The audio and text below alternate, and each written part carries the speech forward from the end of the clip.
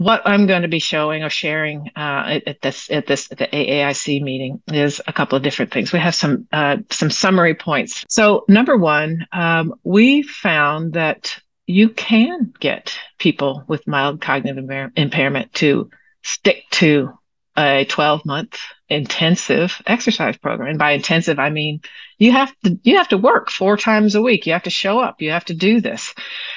We had in our final enrollment number was 296. So I'm very proud of that. This is 4 short. But of our 296 people in 12 months, they completed 31,000 exercise sessions. I think, for me, that is a success already, no matter what, because with mild cognitive impairment, they have their challenges every single day. Getting from point A to point B is not the same as it is for people without mild cognitive impairment. So that's their daily challenge, and they were able to work in the exercise. So to me, that's an important part that, what I'm going to show you is that there was benefit. So, and the question you always say, well, will they do it though? And my first point is, yes, they will do it. So number two, we did this trial during a pandemic. Only half of our participants had exited the study at the time as of March 2020, which in the US really hit us hard. And so we had to pause the study, but we stayed in touch with our participants. We called them every week, make sure they were still exercising. They would report, oh my gosh, I'm not going to stop my EXERT exercise. So they kept exercising. And then once we restarted the study, many of the YMCAs were closed. And so we're in the middle of a study. How are we going to keep them exercising? It's their medicine. So we did all kinds of things. Our trainers met them outside. We had virtual appointments. We had virtual training. We sent them to other video classes, but we still checked in with them to make sure they were still doing their 4 sessions per week. So this is another main message: is you can not only get them to do this, people with mild cognitive impairment, but you can get them to do this in a pandemic, during a pandemic. And that's, for us, this is, life. We had a pandemic, and, when it passes, these people are going to deal with many other daily challenges in their life. It's just part of the disease.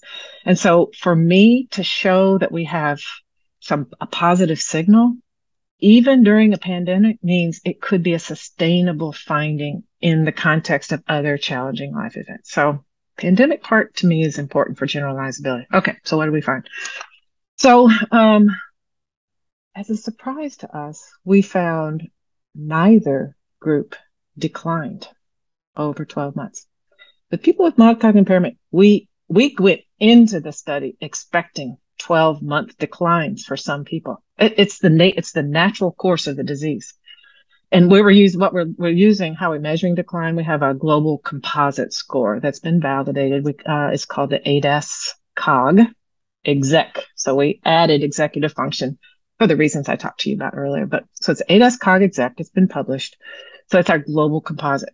In the stretching and balance group and in the aerobic group, they both remained stable for 12 months. So we're thinking, well, is this just because, is there something, maybe these days in COVID and in these times, people don't decline like they used to. Maybe there's just no effect and it didn't change at all. So what we did is we had a comparison group, a usual care comparison group, and we used ADNI. ADNI is a Alzheimer's disease neuroimaging initiative, is a longitudinal observational study. It's like usual care. And what we did is we went to that study. We found participants who were just like EXERT participants in terms of their age, their sex, how impaired they were at baseline. So many different components of EXERT. We matched the 2 groups.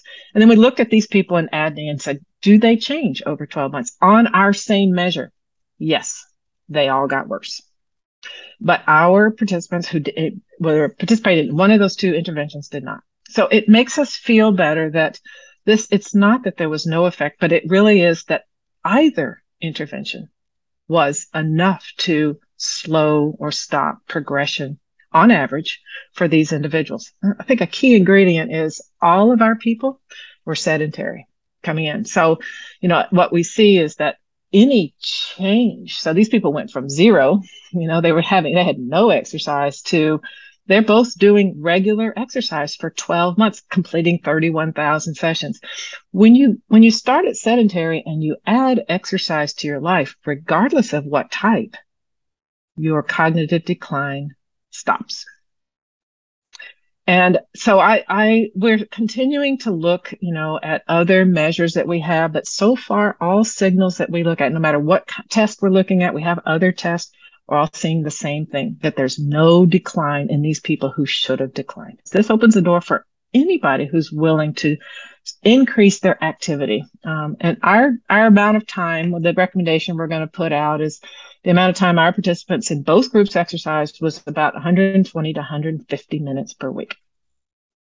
That is what our recommendation is going to be, is that for people with mild cognitive impairment who are sedentary, we are suggesting an increase of 120 to 150 minutes per week of any type of exercise. Whatever's going to work for them, whatever's going to feel good for them, is going to be a risk reduction strategy. And so for me, the public health implications is that this is doable for everybody. If it was only aerobic, we're going to leave out a lot of people. Probably 75% of people are not willing to be willing to do that. But if it's any kind of exercise, that's possible.